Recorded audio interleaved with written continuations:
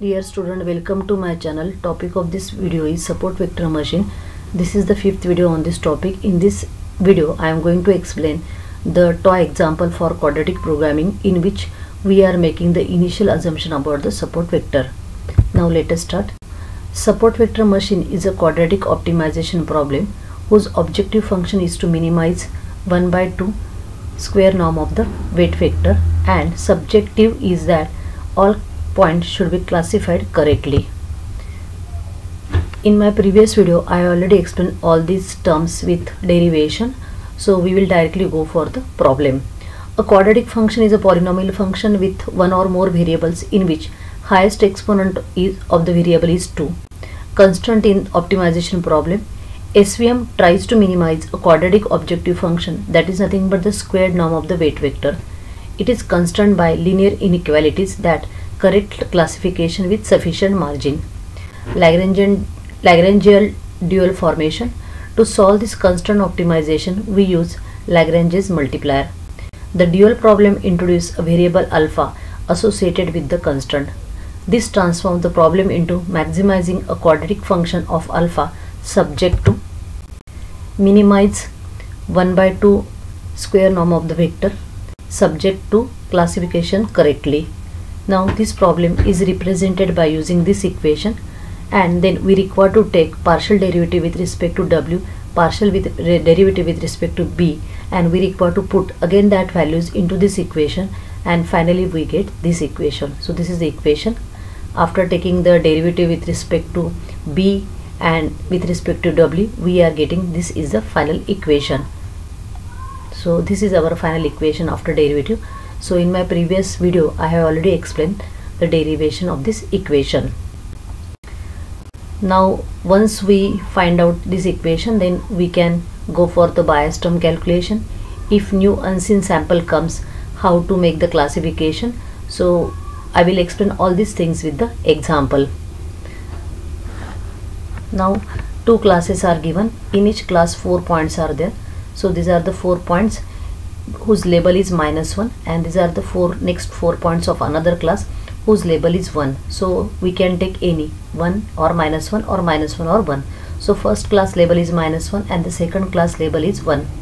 The support vectors which are closest points to the decision boundary are 1 0 from class 1. So we have decided, that's why it is a toy problem, because we have already decided 1 0 is a support vector and 3 1 is a support vector from the another class. Now we will solve the dual problem of the SVM using the kernel as the dot product between the features, because the problem is linear. So as the data is linearly separable, so we are using the linear SVM. Now here, as we are not taking all 8 points into the consideration, because we already decided that 2 points are the support vectors, that is 1 point from each class. Therefore our equations become summation 1 to 2 alpha I minus 1/2 summation 1 to 2 1 to 2 alpha I alpha j, this is j yi yj xi xj, and here condition is that summation of alpha I yi should be equal to 0, that is alpha 1 y1 plus alpha 2 y2 equal to 0, and alpha 1 value should be greater than or equal to 0. Now here our support vectors are 2, so we require to take the dot products in this formula. So support vector first is 1 0 and next is 3 1. So we require to take the, as this is a nested loop, because when I is 1 j will go from 1 to 2, and when I is 2 j will go from 1 to 2. So here we require to take the vector, this is the dot product. So this is the single dot is present, not double dot. So this is the single dot. So we are taking the dot product of x1 x1 x1 x2 and x2 x2. So 1 0 1 0. So dot product is always scalar value. So when we take the dot product of x1 x1, we are getting 1. When we take the dot product of x1 x2, that is 1 into 3, that is 3, and this 10. So first we have calculated all the dot products of the vector, but here we have not considered the 8 points, but we have considered only 2 points for the simplicity. So whatever the support points we have decided, we are taking that points. After we are putting the value into this equation, so this become alpha 1 plus alpha 2 minus 1/2. Then first when I1 and J1, at that time it becomes alpha 1 square. Here we require to take class.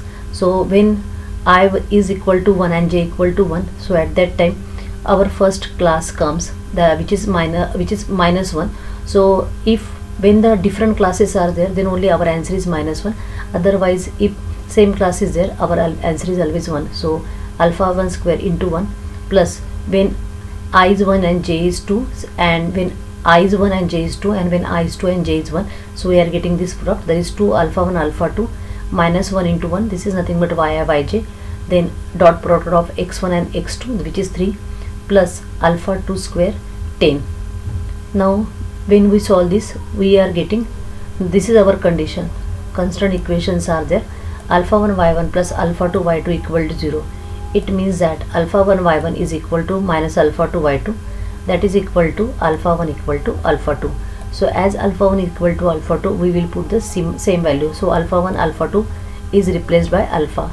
So here we are replacing, and we are getting the final equation as 2 alpha minus 1 by 2 5 alpha square. Now here we require to find out the value of alpha. So our aim is to take the derivative and equate to 0. So here only, as alpha 1 is equal to alpha 2, we replace alpha 1 alpha 2 by alpha and solve the equation, and after that we are getting this equation, L alpha is equal to 2 alpha minus 1 by 2 5 alpha square. Now we'll take the derivative with respect to alpha. When we take derivative with respect to alpha, we will get 2 minus 5 alpha equate to 0. So we are getting alpha is equal to 2 by 5. Therefore alpha 1 is also equal to 2 by 5 and alpha 2 is also equal to 2 by 5. So in this way we solve the value of alpha. So I will explain once again. First is objective function, we require to write down this.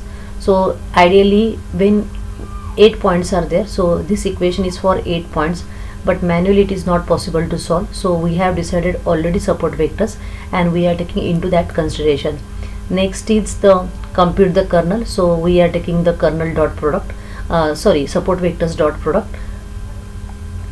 Then dual objective function we have solved. Then we check the constant equation, and from that we will come to know that alpha 1 is equal to alpha 2. So we replaced by alpha. Then we are getting the equation. After that we are taking the derivative, equate derivative to 0, and therefore we are getting alpha 1 and alpha 2. Now our next step is to compute w and b.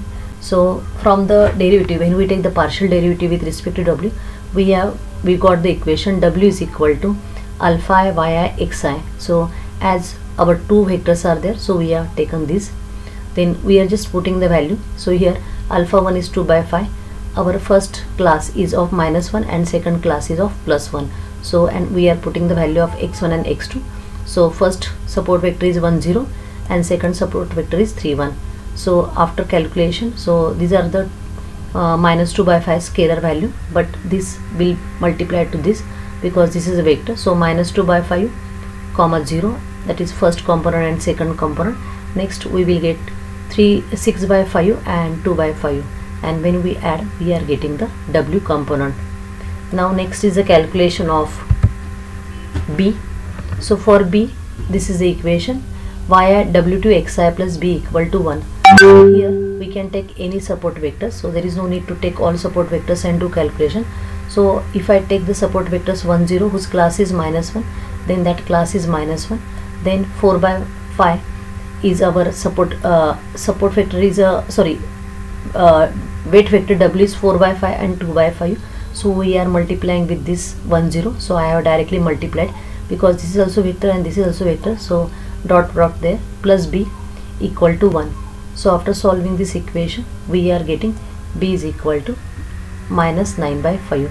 So simply here class yi is minus 1, we require to multiply our weight vector with the xi, which is nothing but 1 0, or either we can take, if we take the another support vector, we require to take that class label. Then after solving this equation, we are getting b is equal to minus 9 by 5. So in this way support vector, that is w, weight vector w, and bias b is calculated.